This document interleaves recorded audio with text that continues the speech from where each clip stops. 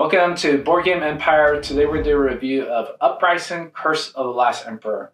Now this is a phenomenal theme fantasy type game with area control, cooperative, you do quests, you roll dice, you pretty much upgrade your characters through items.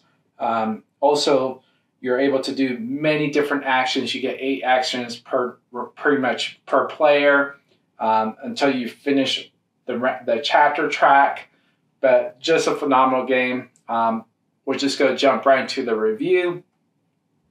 So for the rules, I'm going to give it a 4 out of 5, just because simply there's 58 pages in the rule book. It's quite big. I mean, it does go very in depth. It also has a table of content and index, so that's really nice.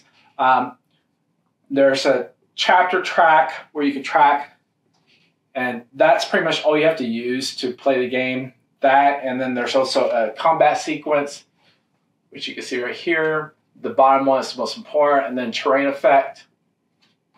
And then there's a place and activation that also has page numbers, which you'll have to reference. There's a dice distribution, and then most overlooked rules. And then in the player boards, there's more information. It pretty much tells what you're going to be doing throughout your actions. Then you get 8 actions with. So rules 4 out of 5. Just wish that it pretty much just said that follow the chapter track and then just use a lot of the player aids. There's also terrain and skeleton garrison information on the board, and then everything pretty much has information like tiles and pretty much tells what you need to do next. Also the druid cards. So 4 out of 5. Component quality 5 out of 5. Phenomenal standees. I like the standees better than the standard standees that you get during Kickstarters, because they're gray. They don't have any color. Unless you paint, then they're not gonna pop. So the plastic ones actually appeal to us better because we don't paint. Also like the pretty much garrisons that you get. So you build these up. These are the enemies. The Emperor, so that's a level 3, and then you also get yours, where you can build this is the tower and the wall. The tower is located at the top. The wall is just separate that you pretty much place once you build it. Also, like the big wooden trackers for victory points. There's also the gems. They're pretty much standard quality in most board games nowadays. Also, the dice are really nice, very detailed. There's different types of pretty much icons, everything. So overall, component quality. Also, the board's nice and thick. The cards are great quality. So overall, components, 5 out of 5. So experience, I would give it like a 3.5 out of 5, just because simply it was just a lot to dive in to figure out. You have to you pretty much have to watch the right how to plays, unless you're going to go through the whole book, which is like 58 pages. That'll take you a while to read through.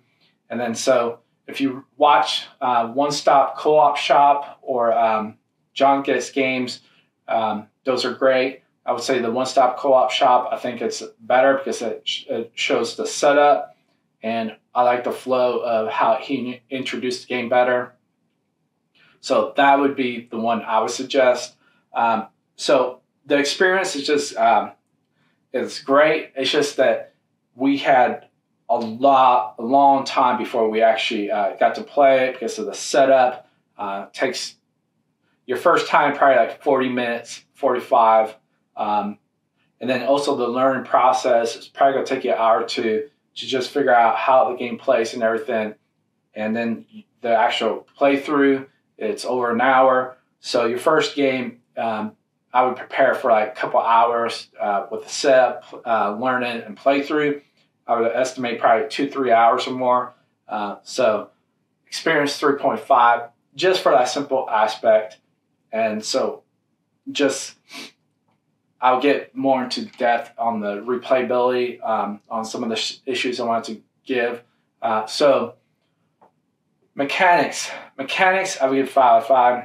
Great mechanics. It kind of reminds me of Champions of Hara, where you're just flipping tiles, you're upgrading your characters, and each character is asymmetric, so they do different things, and their strengths are in different aspects, and so, but it's very familiar to that. This one plays longer and it's harder to learn. So the way you play the game is you pretty much just moving between tiles.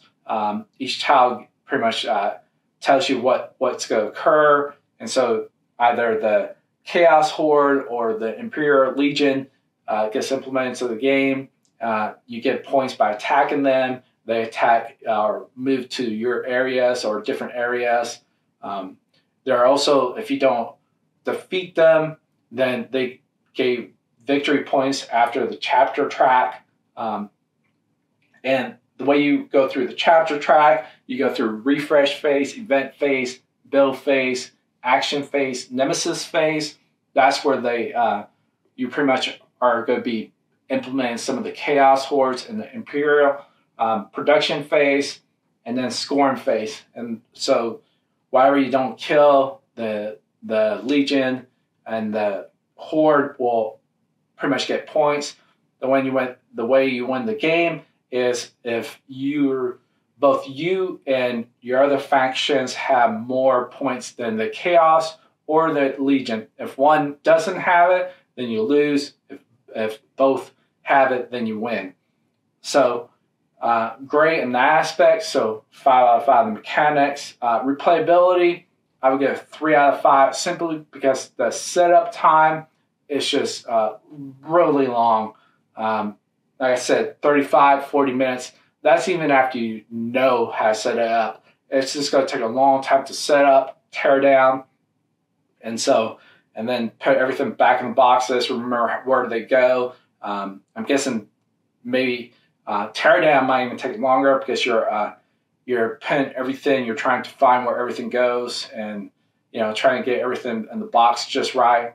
So pretty much that's why replayability is 3 out of 5. Plus downtime is a little bit slow.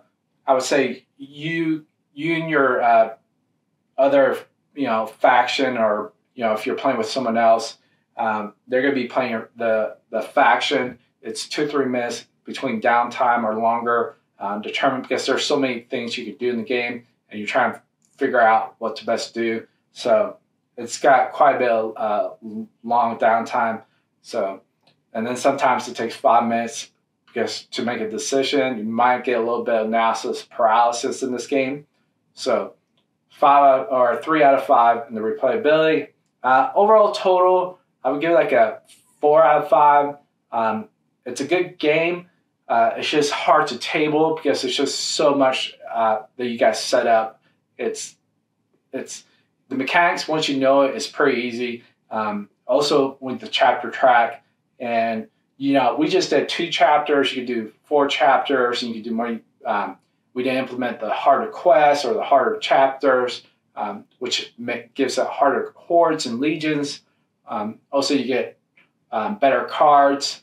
So we removed some of the components in our filming of the playthrough.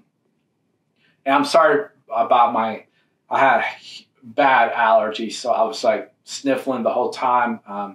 That's my fault. Well, technically it's not, but I have bad allergies, and so still dealing with it because it's just allergy season, and so this is pretty much how my life's going to be during the summer a little bit. But so 3 out of 5 or 4 out of 5, 8 out of 10.